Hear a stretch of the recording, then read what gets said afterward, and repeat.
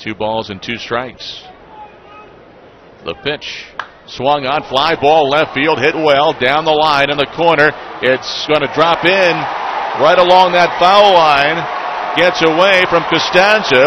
Phegley going to third. Ryan Newman puts the brakes on him at third. It's his second triple this season. He had one at Harbor Park on that first road trip. So Josh Phegley triples down the left field line. When it left the bat, it looked like it might have enough oomph to get over the wall, but he hit it down off the end of his bat.